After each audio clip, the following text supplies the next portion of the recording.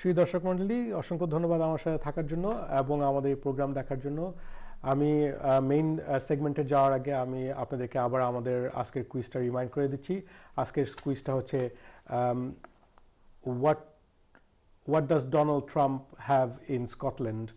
A, oil refinery; B, a bread factory; C, a land for golf course. আপনারা আমাদের email অ্যাড্রেসে email করে আপনাদের আনসারটা দিয়ে দেবেন।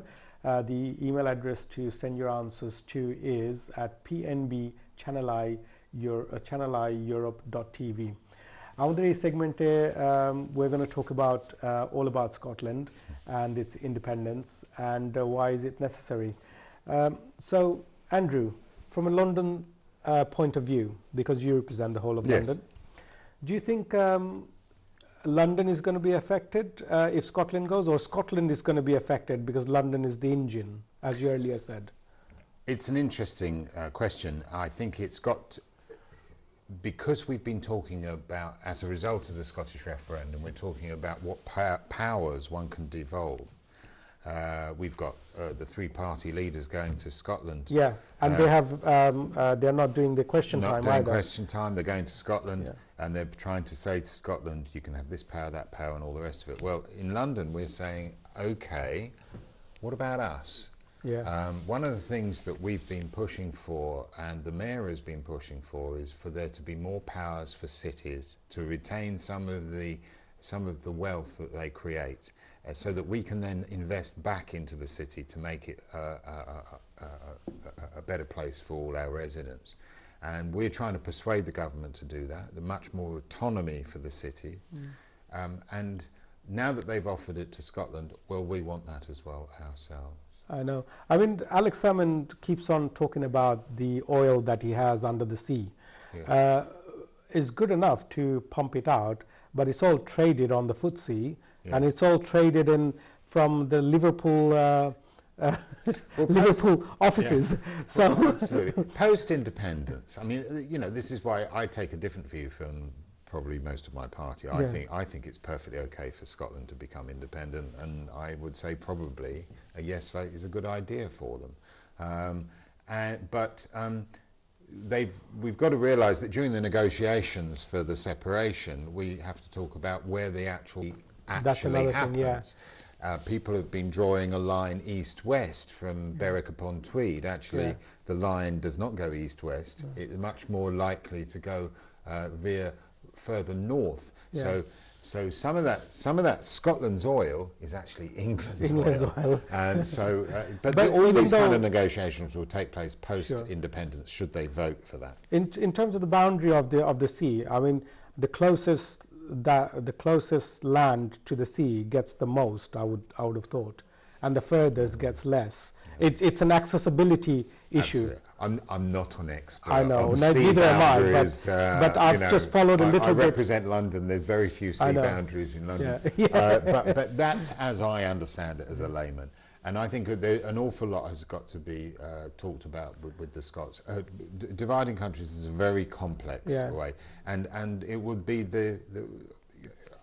you know, we've had precedents before, the Czech Republic splitting from Slovakia. Everybody's saying don't go. Everybody's kind of saying don't go, from Barack Obama, except for the European Union, who thinks that they will have another state and another contribution. And I see no reason why the Scots can't. You know, what ultimately is wrong with self-determination? The way that they're arguing at the moment, they would actually like Ireland to join the UK. Now, we had problems with that in the past. I mean, that would be a knock-on effect. I don't see anything wrong with it at all. Well, to have that, because we negotiate when nation states used to stick to their own boundaries, and there was never any there weren't enough international agreements. You could have kind of understood that the UK should stick together, but now, you know, nation state, we are so interdependent. So many decisions are made in other countries that affect us. And the relationship that we would have with an independent Scotland, well, you virtually wouldn't notice it was another country. People are travelling over Europe, for example, and crossing borders with no problem at all. So why should it be such a problem? But they will then have to look at not only the pound, not only the power, but also as you mentioned, the drawing up the boundary, and then and the defence forces, the immigration, how they're going to do it.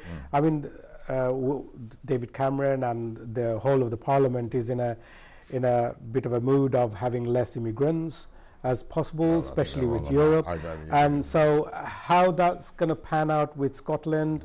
Are they going to give a general amnesty once they're, all these things needs to be, the nitty-gritty needs to be looked at, because that's going to be more effective. It's individual's life, as you said earlier, about council tax and roads, and that's more of an issue. It's going to take a couple of years before the division actually takes place, I believe. Perhaps 18 months to a couple of years before, post the vote, we actually separate the country. And even then, we've had 300 years together. There are going to be such links between us that even after then we'll still be detaching some of those. I know. Some of them will choose not to detach. I mean, there's still, we still have Irish Guards, for example, in the British Army. I mean, the history is so close, and it needn't. We can do that.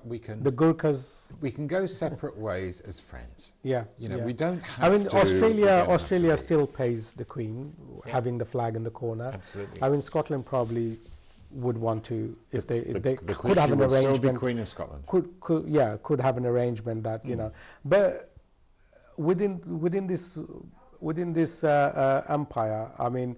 The Queen is now saying that don't go while I'm the Queen. You know what I mean? I could understand the desire of having that, but during her time, she has lost quite a bit of. She had to give up a lot of independence, isn't it? And the last one was in '92 with Hong Kong, giving it back to China. Yes. So this will be another one handing over the flag. So it is a bit of a, and then how does the Prince of...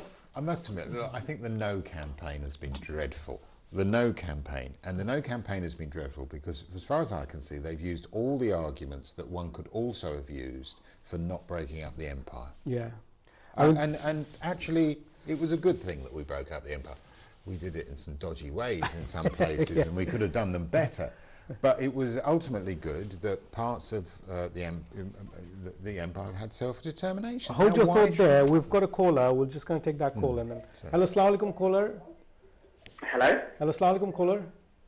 Assalamu alaikum. How are you? I'm all right. Good. Sorry, what's your name? Talk about this Scotland referendum. What's your name and where you're calling from? My name is Mehdi. Assalamu alaikum, Mehdi bhai. Koka.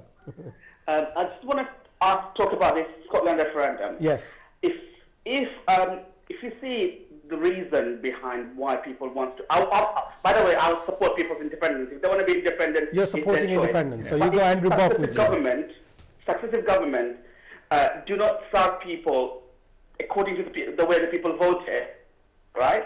People is going to say that we don't want to the union. Now, if you look at your government, you have a guest. I believe is a Conservative. London GLA member, I believe. Yes, you're correct. Yes. Your government and his government, the way all these ideological cuts and stuff, because people from Scotland and up north, they're very poor. They're working class people, and your ideological cuts encouraging people to break this union. And I think it's sad that you use your ideology and supporting the millions to punish them, supporting the millionaires to punish the millions, and I think that's really sad. Okay, well, thank you, Mehdi, for your views and comments.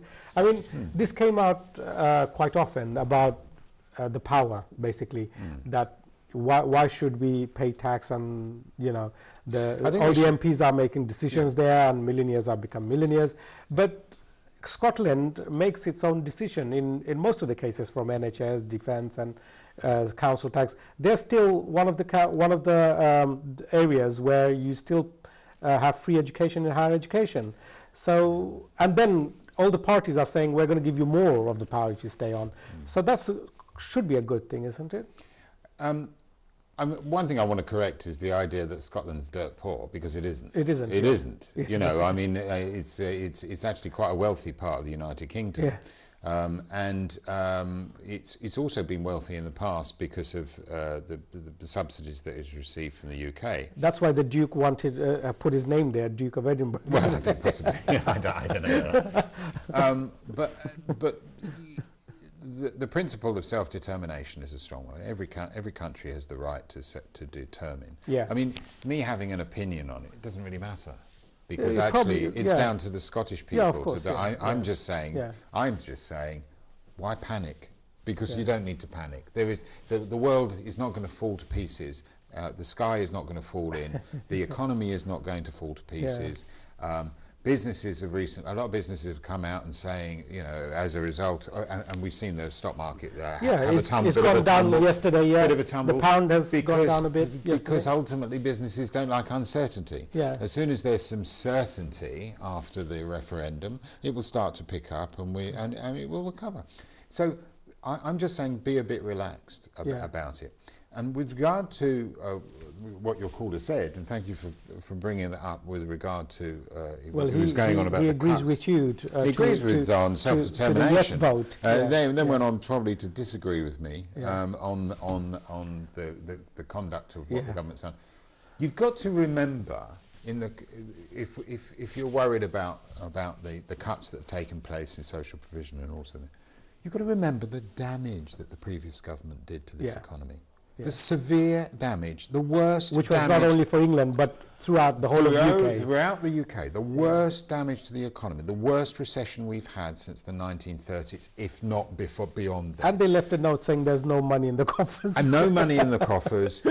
And they consistently now say, even though we're told, the caller obviously sympathised with the view that austerity doesn't work. Well, actually, we're the country that's stuck to austerity. We're the country that's coming out of the recession. One of the fastest We are the fastest Europe, growing country in Europe. Unemployment is tumbling down. Growth is increasing. Industrial production is increasing. And it is actually because of those difficult decisions, and nobody's saying they weren't hard with regard to cuts. Nobody's saying that weren't cuts, because there were. But we had to do it because the long-term health of the country depended upon us addressing the issue that we were paying far too much, paying much more than we could afford. We were paying for social provision through a credit card. And that's what got us into the problem in the first place. We had to pull back on expenditure, and it has been tough. But the good news is that it's working. And we are coming out the other side. all the top economists are saying that it worked. The IMF Secretary Lagarde said that it's working. You know, so everybody's put their hat on, even though initially they were a bit skeptical.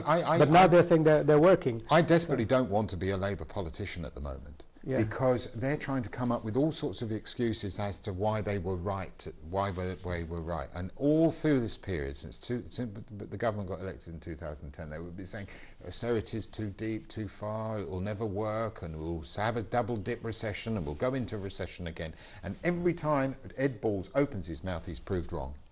Every single time he's proved wrong. And the Labour Party have got to accept. Brown has put a bit of a panic yesterday, isn't it, in the spanner? He got this third idea or something besides the three parties getting together. So they're always a bit of a these politicians. They always bring these kind of panics. Let me ask you this, because I've promised the viewers that we're going to find out how Scottish you are. Oh, right. Okay. So, yes. Well, I've got a Scottish grandfather from Aberdeen. Okay. And you are saying you're supporting Scottish independence. You're separating from your ancestors. No, I don't think it's separating. I think self-determination is not about separating. Okay. I mean, you know, a lot of your viewers come from Bangladesh. Exactly. Yeah. Are they saying they really want Bangladesh to be part of the empire? Actually, some of them might. But no, self-determination is the fundamental right of every single country, and I don't see a problem why it should be different for Scotland. We've got last couple of minutes. Do you think Alex Salmond is being a bit of a maverick and a Wallace? Because if you look at the history, it was a Scotsman who put the United Kingdom in the Union. The King's Stuart James the Third of England, first of England and third of Scotland, yes, who brought. He was the first in first Scotland. And sixth, wasn't it? Oh, is it sixth? First and sixth. Sixth, that's okay. it, yeah. And he then put England on the the Scotland, Ireland, and Wales together. So there was a Scotsman there back 300 years ago, and now we've got another Scotsman who wants to go out. Yeah. So are the Scots a bit funny in that way that they really don't know what they're doing? Far be it from me to attribute any national characteristic to the Scots, but as somebody once said, it's never difficult to tell the difference between a sunny day and a Scotsman with a grudge. and they have, occasionally they get a bit curmudgeonly and they change their minds and they can be stubborn, but that's what we love about the Scots. That's what they brought to this marvellous entity that we call the United Kingdom over 300 years. It's time the United Kingdom had a different kind of look, I think, and I think Scottish independence is not a problem. I don't think the Welsh will follow. I don't think there's an appetite in Wales for independence, so possibly not. And Northern Ireland are the terrible problem with I think if Scotland goes, they're probably going to try to go too. The history we've got literally 20 still, seconds. Yeah. So if you want to say something to the viewers for the Bengali channel I, and then we will take the exit. It's all yours. Well, I mean, if I've got this advantage, I'd like to talk to those viewers possibly in Beckton, actually, because I know that you've got a by-election coming up on Thursday, and I very much hope that you will vote for the Conservative candidate there, who's somebody who believes that Muslim voters' voice needs to be heard in Newham, especially strongly. I need to finish it there. Thank you. শুধু দর্শক মণ্ডলী, আপনারা যাকে vote দিবেন আপনাদের নিজেদের মতো vote দিবেন, নিজেরা চিন্তা ভাবনা করে ভোট দিবেন। আমাদের কনজারভেটিভের লোক আসছে বলে তারা তাদেরটা বলছে, আপনারা আপনাদের নিজেদের মতো ডিসিশন নিয়ে নেবেন। শুধু দর্শক মণ্ডলী, আর সামনের সপ্তাহে আপনার সাথে আবার দেখা হবে। আজম ভাই থাকবেন আপনাদের সাথে। Thank you. আসসালামু আলাইকুম।